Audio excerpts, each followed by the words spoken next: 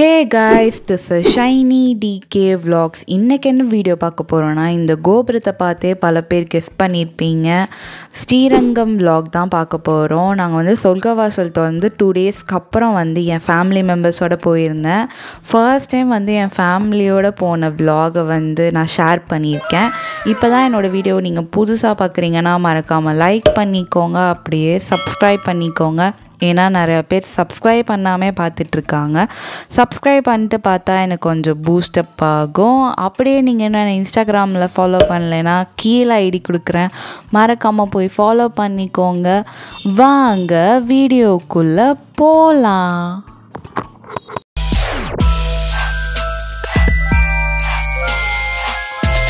ஸ்ரீரங்கம் ராஜகோபுரத்தெல்லாம் தாண்டி ஃபைனலாக வந்து நாங்கள் ரங்கா கோபுரத்துக்கிட்ட வந்துட்டோம். அங்கே போய் பார்த்தா எல்லா சைடும் செம்ம ரஷ்ஷு. எப்படி இந்த ரஷ்ஷெல்லாம் தாண்டி உள்ளே போகிறோன்னு சத்தியமாக தெரியல. கண்டிப்பாக ரொம்ப டைம் எடுக்கும் போய் பார்க்குறதுக்கு. அதனால தான் ரங்கா கோபுரத்துக்கு ஆப்போசிட்லேயே உள்ள ஜூஸ் கடைக்கு போயிட்டு தெம்பு ஏற்றிக்கணும், அப்போ தான் போய் நிற்க முடியும்னு ரோஸ் மில்க்லாம் வந்து குடிச்சிட்டு போனால், கோபுரம்க்கு அப்புறம் அந்த சைடு வந்து அவ்வளோ பெரிய லைன், அந்த ஏரியா எண்டிங் வரை லைன் இருந்துச்சு. ஸோ கரெக்டாக 3 o'clock அந்த லைனில் நின்னோம். உள்ளே என்ட்ரன்ஸ்குள்ளே தாண்டி உள்ளே போகிறப்ப வந்து டைம் வந்து 5 o'clock ஆகிடுச்சு. இந்த இடத்துல தான் நாங்கள் 5 o'clock வந்து நின்றுட்டு இருந்தோம். மாலை போட்டவங்களாம் நிறையா பேர் வந்திருந்தாங்க. அது இல்லாமல் நிறையா ட்ராவல் பண்ணி கூட நிறையா பேர்லாம் வந்திருந்தாங்க. எந்த சைடு பார்த்தாலும் லைனில் நின்றுட்டு தான் இருந்தாங்க. எந்த லைனு எதுக்கு போகுதுன்னே ஃபஸ்ட்டு கண்டுபிடிக்க முடியல. அதில் இல்லாமல் நிறையா வந்து சண்டை வேறு போயிட்டே இருந்துச்சு. ஏன்னா விஐபி டிக்கெட் வந்து ஃபுல்லாகவே க்ளோஸ் பண்ணிட்டாங்க.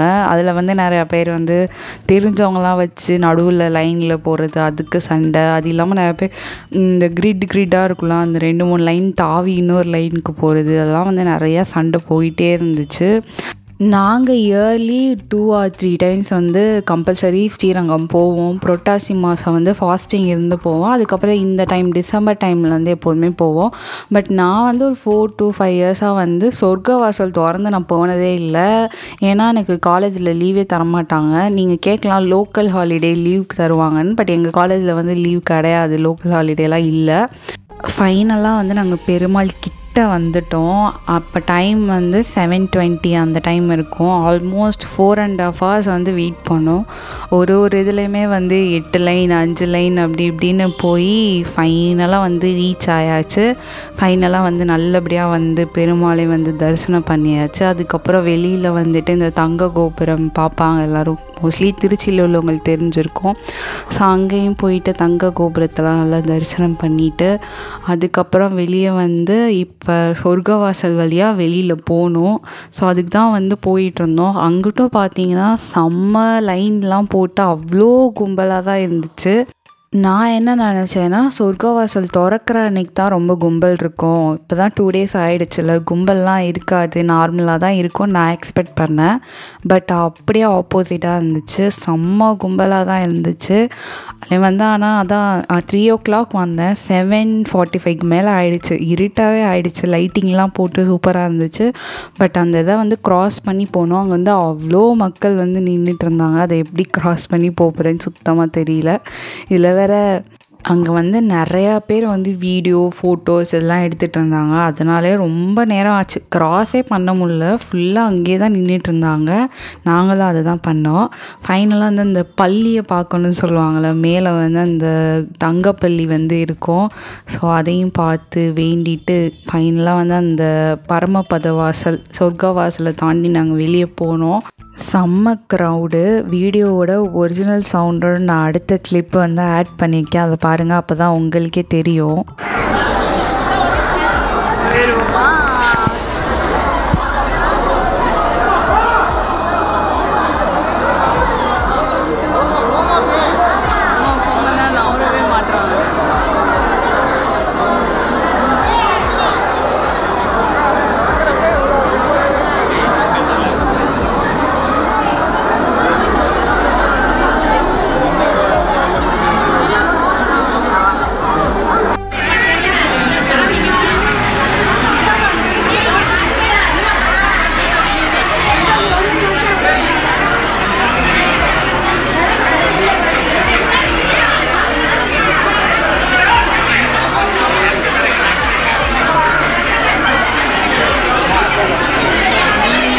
ஃபைனலாக பெருமாளையும் பார்த்தாச்சு, சொர்க்கவாசலையும் வந்து பார்த்துட்டு வந்தாச்சு. ஏன்னா பெருமாள் வந்து இந்த டைமில் மட்டும்தான் அந்த முத்தங்கி சேவைன்னு ஒன்று சொல்லுவாங்களா, அதில் வந்து இருப்பாங்களா. அதுக்கப்புறம் அடுத்த இயர் தான் இனிமேல் வந்து அந்த சேவை வந்து நடக்கும் அப்படிங்கிற மாதிரி எங்கள் அப்பா சொன்னாங்க. சொர்க்கவாசலுமே அப்படி தான், இந்த ஒரு குறிப்பிட்ட நாள் வரை தான் ஓப்பன் பண்ணி வச்சுருப்பாங்க. அதுக்கப்புறம் 1 இயர் கழித்து அடுத்த இயர் சொர்க்கவாசல் அப்போ தான் ஓப்பன் பண்ணுவாங்க. அது வரையும் அந்த சொர்க்கவாசல் பரமபத வாசல்னு எழுதியிருக்கோம், அது க்ளோஸில் தான் இருக்கும். அதுக்கப்புறம் போயிட்டு நல்லபடியாக இந்த தடவை நாங்கள் வந்து தாயார் சன்னதியே வந்து பார்த்துட்டு வந்துட்டோம். ஏன்னா மோஸ்ட்லி நாங்கள் போகிறப்ப க்ளோசிங்கில் இருக்கும், வெயிட் பண்ணி பார்க்குற மாதிரி இருக்கும். பட் இந்த தடவை வந்து தாயார் சந்நிதியையும் போய் பார்த்துட்டு, அதுலேயும் வந்து முழு பௌர்ணமி வந்து இருந்துச்சு, சூப்பராக இருந்துச்சு அதை பார்த்தப்ப. அதுக்கப்புறம் இந்த யானைக்கு வந்து எங்கள் அப்பா ஒரு ஸ்டோரி சொன்னாங்க. இந்த யானை ஒரு 15 இயர்ஸ்லாம் முன்னாடி வந்து மறைஞ்சி இருந்துச்சா, ரெனோவேட் பண்ணப்போ தான் வந்து மண்ணிலேருந்து எடுத்தாங்களாம். ஸோ அங்கே நிறைய பேர் வந்து ஃபோட்டோஸ்லாம் எடுத்துகிட்டு இருந்தாங்க. அதுக்கப்புறம் வந்து ஆஸ் யூஸ்வல் வெள்ளை கோபுரத்துக்கிட்ட வந்துட்டோம்.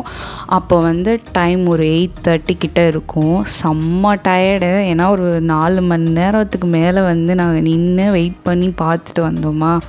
பிரசாத கடையை தேடி கண்டுபிடிச்சி பிரசாதம் வாங்க போயிட்டாங்க. நாங்களாம் வந்து 0 ஆகிட்டோம், செம்ம டயர்டு, சுத்தமாக முடியல. ஸோ அங்கே போய் வந்து உட்காந்தாச்சு. அவங்க தான் வந்து வாங்கிட்டு வந்தாங்க. ஸ்ரீரங்கம்னாலே மோஸ்ட்லி தெரிஞ்சிருக்கும், புளியோதரை தான் ஃபேமஸ்னு. எங்கள் வீட்டில் வந்து சர்க்கரை பொங்கல் அப்புறம் புளியோதரைலாம் வந்து வாங்கிட்டு வந்திருந்தாங்க. உங்களுக்கு வந்து சர்க்கரை பொங்கல் புளியோதரை பிடிக்கும்னா மறக்காமல் கீழே வந்து ப்ளூ ஹார்ட் கமெண்ட் பண்ணுங்கள். ஸோ எல்லாம் முடித்து வெளியில் வந்து 9 o'clock ஆகிடுச்சு. ஸோ நம்ம வந்துட்டு அப்படியே விடுவோமா, அங்கே போய் பார்த்தா எங்கள் கண்ணில் வந்து ஹேர் பேண்ட் மாட்டுச்சு. இப்போல்லாம் எங்களுக்கு வந்து சுத்தமாக டயர்டாகவே இருக்காது, ஜாலியாக தான் இருக்கும். எனக்குலாம் ஜாலியாக தான் இருக்குது. ஸோ அங்கே போயிட்டு ஹேர் பேண்ட் தான் நானும் என் தங்கச்சியும் வந்து ஒரு 2 ஹேர் பேண்ட் வாங்கினோம். அது வந்து ஒன்று 40 rupees சொன்னாங்கன்னு நினைக்கிறேன். ஆமாம், 40 rupees. அதுக்கப்புறம் வந்து இப்போ ட்ரெண்டிங்கில் போயிட்டுருக்க இந்த பட்டர்ஃப்ளை கிளிப்ஸ் தான், இன்ஸ்டாகிராம்லலாம் நிறையா பார்த்துருப்பீங்க இந்த கிளிப்ஸை. இந்த வந்து ஒரு கிளிப் வந்து 20 rupees அப்படி சொல்லி சொன்னாங்க.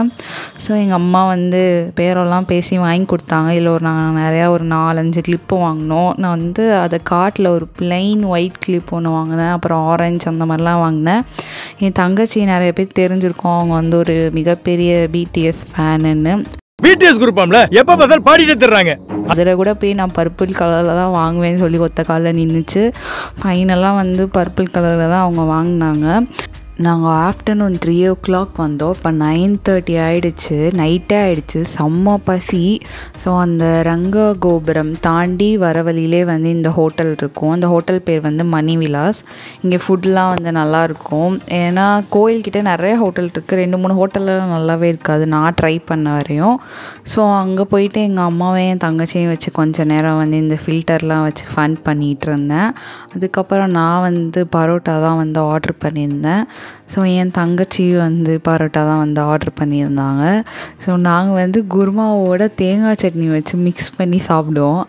அந்த மாதிரி ஹேபிட் உங்கள் இருக்கான்னு சொல்லிட்டு மறக்காமல் வந்து கீழே கமெண்ட் பண்ணுங்கள்.